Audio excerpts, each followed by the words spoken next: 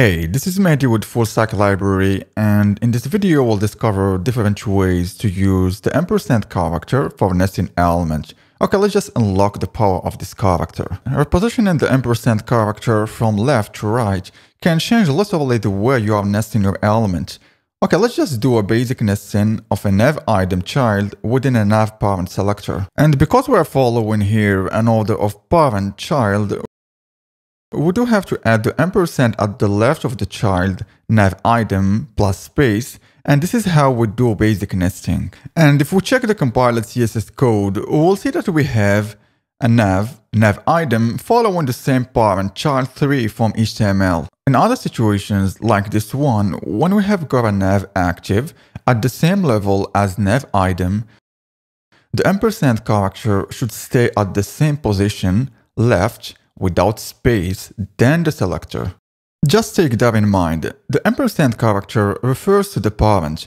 In our case, it's replaced with nav item, and in the previous case with the nav selector.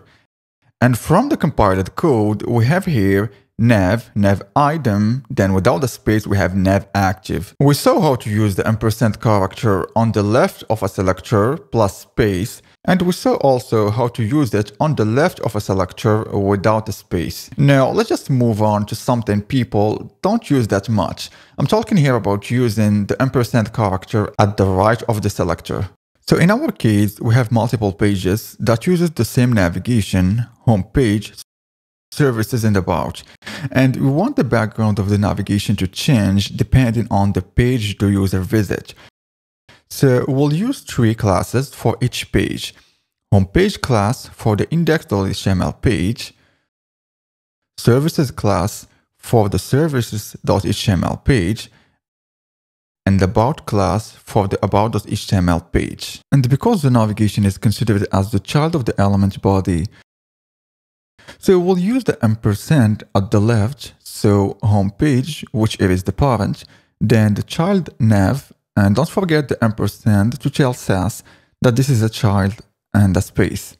Okay, let's just do the same thing for the other pages, services, and we change the color to light green. Same for the about page, and we change the color to light pink. If we visit each page, we see that the style is applied, but the problem is that the code is repetitive. We have got this nav selector repeated 3 times. Plus this code is also not organized because this is a nav styling and we want to change the nav styles within the nav selector. And this is what we want to achieve. Let's comment this code and move the home page, services, and about within the nav selector. But wait a minute, the selectors are not children of the nav selector. What the heck am I writing right here? Don't be confused, because we'll not use the ampersand character at the left. However, we'll use it at the right of the selectors plus a space, just like that. And as I already said, that an ampersand character is always replaced by the parent, and because we are moving the selectors within nav, Sass will use the selector nav as a parent and replace the ampersand character by nav selector. The result works perfectly, and if we take a look at the compiled code, we see that this ampersand is replaced with nav. Okay, enough of nesting. Let's just move to pseudo classes. We'll test hover for this links right here. Okay, same here. We've got a nav link selector, and because the pseudo classes are at the same level as nav link, we'll go for ampersand, then colon, and hover plus the color. Okay, we'll go for pink. Cool, and if we hover the element, it works.